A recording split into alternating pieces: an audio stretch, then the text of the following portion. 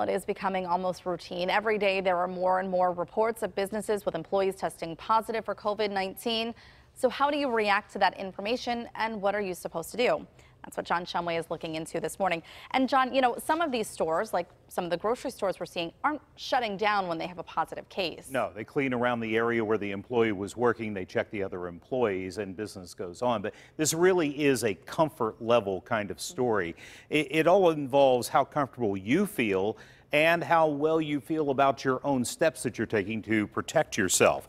Now, yesterday, for example, we told you about the employee who tested positive at the McIntyre Square Giant Eagle, and the list of businesses notifying us about these positive tests grows every day.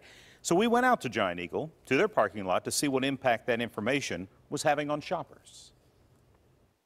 Well, you got to be careful with it if it's been present, of course, but you still got to live your life. You got to get your groceries, and if you take the precautions, wash your hands, wear the mask, make sure you're wiping your groceries down when you get home so your kids aren't affected. You just got to take the proper precautions and still live your life. You have to get out. Just follow the guidelines, and I think we'll be okay. Doesn't make me pause at all.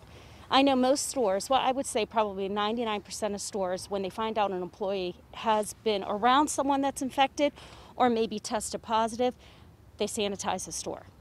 It doesn't prevent me from going back in there at all. And it is important information for those who have a pre-existing condition who may choose to maybe use curbside pickup for a while or home delivery.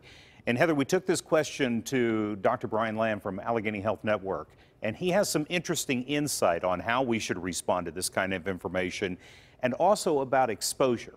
How much exposure to a person do you really need before you're going to catch this disease? And we'll have that coming up